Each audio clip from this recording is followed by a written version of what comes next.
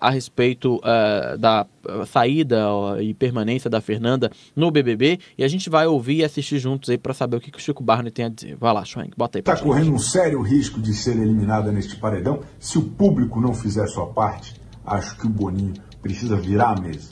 Precisa ignorar os votos, eliminar a Denisiane e tocar o barco aí com a Fernanda no jogo, como se nada tivesse acontecido. Imagina só perder a Fernanda num paredão contra Denisiane e Matheus, meu amigo. Isso não tem o menor cabimento. Urge a sociedade civil se organizar para impedir que essa catástrofe aconteça.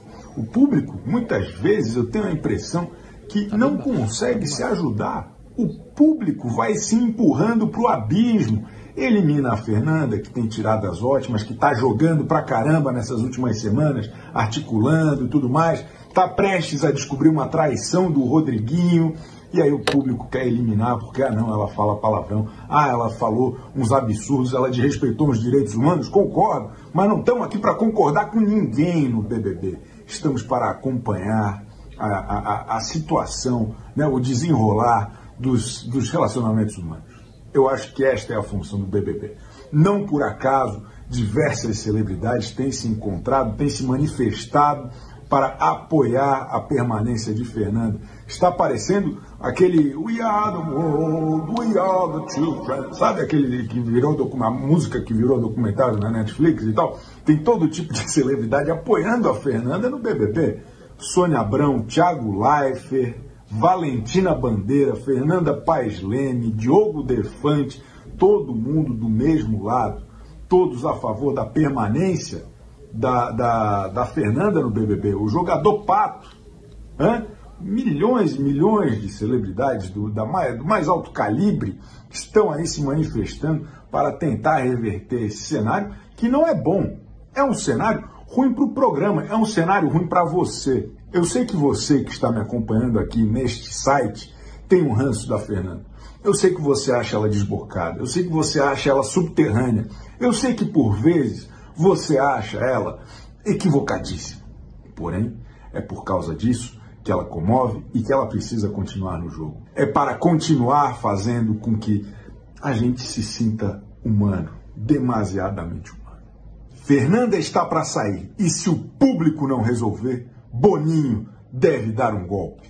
Eu acho que é justo, é ético e é moral passar por cima da votação popular, está me entendendo, e eliminar Denisiane e manter Fernanda lá. Esta é a minha humilde opinião. Qual é a sua? Por favor, escreva nos comentários. Muito bem, muito bem. Olha, essa opinião de Chico Barney aí, eu concordo, assino embaixo, voto com o relator. Eu, de fato, acho que precisaria muito, né, de ter um milagre para a eliminação da Denisiane acontecer. Não concordo com a parte do Boninho ter que fazer a manipulação ali e manter a Fernanda. Acho que o voto do público tem que ser soberano, evidente. Chico tá sendo irônico aí, a gente tem que falar, né? Mas... Inclusive, eu acho que é legal a gente ver as pessoas tão mobilizadas. E eu acho que até quem não tá assistindo o BBB, tá assistindo o BBB agora para poder entender quem são essas duas pessoas, Denisiane e Fernanda. Mas peraí, o que a Fernanda fez? Quem é essa Denisiane e tal? E existe uma galera agora se mobilizando para entender qual das duas tem mais sentido permanecer na competição. Aqui no chat continuamos a nossa divisão. Se você é fora Denisiane, você bota coração amarelo. Se você é fora Fernanda, você bota coração roxo.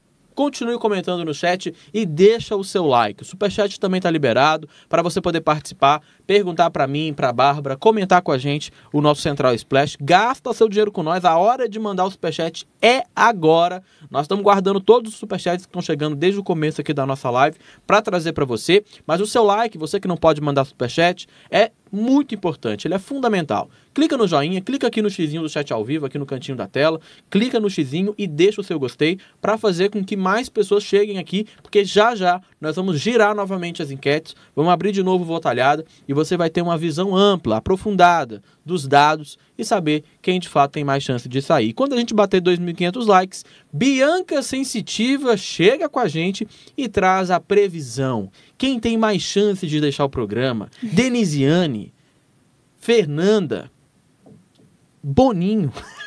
Quem será que vai deixar o BBB hoje? Vai lá, participa com a gente. Vamos de superchat? Vamos lá?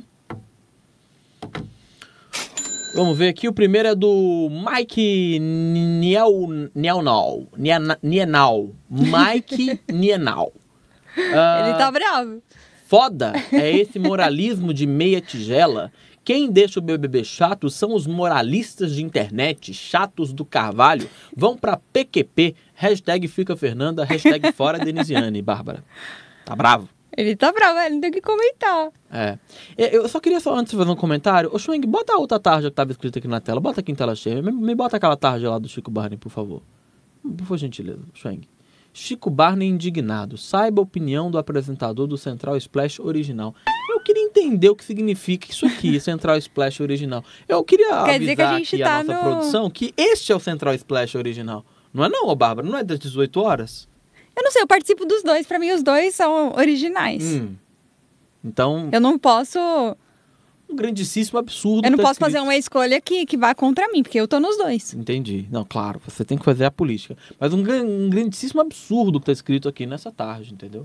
Nós temos que mandar embora o cara que aperta os botões aqui e bota esse GC aqui. Inclusive, olha, eu vou pedir pro pessoal da RH, tem como tirar essa tarja aqui? Tem como tirar essa tarja e deixar sem, por gentileza? Vamos tirar? Não, aí tá vendo? Não tenho poder nenhum. Muito bem, vamos voltar lá, vamos voltar pro Superchat. Participe do Centralzão, o Central Splash. Daqui a pouquinho nós temos uma dinâmica aqui, tá? Daqui a pouquinho nós temos uma dinâmica aqui. Sincerão? Do nosso próprio Sincerão. Ou é sincerinho? Nós vamos fazer o nosso Sincerão aqui com vocês ao vivo, tá? Já, com o elenco do UOL. Vamos lá, mais Superchat. Olha, o próximo é a Esther Almeida. Ó, a nossa produtora falou que a Bárbara sabonetou. Mas eu tô nos dois. Eu tô nos dois programas, eu não sabonetei, não. Eu votei por mim. Tá indignada. Ó, vamos lá. Esther Almeida. Saco cheio desses comentaristas fazendo campanha pra Fernanda. Só por isso estou votando muito nela. Diz aqui a Esther Almeida, tá? Tá vendo? A gente tá fazendo um efeito contrário aí, ô Bárbara. Eu já falei sobre isso, Esther. É, difícil. Vamos pra outra aí, vai. Mostra pra nós aí. Nem sempre linda. Fernanda já entendeu que Davi é o preferido aqui fora. Não vai contra ele. Já a Denisiane quer queimar o Davi. Exemplo disso, a treta dos limões em pleno dia de formação de paredão. Acorda, povo! Faz sentido. Eu acho que quando a Fernanda sair, a gente vai ver a Denisiane falando muito mais mal do Davi. Gente, a treta do limão é um exemplo disso. Se bem que as duas falam mal do Davi. Eu acho que esse argumento é fraco, assim. A gente tem que escolher por quem tá melhor no jogo, quem rende mais, independente do Davi. Porque se for comparar na treta dos limões, a Denisiane fez um questionamento ali que é super válido. Você, inclusive, pegou meu limão e te questionei aqui. Né? Então, ela fez um questionamento. Agora, e tudo que a Fernanda já falou sobre ele? Perfeito. Vamos para outro. Cecília Negri. Dieguinho precisa começar a assistir o BBB. Ô, Cecília, eu assisto o BBB, meu amor. Só porque eu tô falando que o povo tem que deixar a Fernanda? Você tá indignada? Combina com aquilo que eu falei, que as pessoas acham que quando a gente não tem a mesma opinião, a gente não tá assistindo direito. E o legal, a graça é o debate mesmo, é essa divisão aí. Eu gosto de paredão assim, que tá com emoção, que a gente não sabe quem vai sair, que um pensa de um jeito, outro pensa de outro.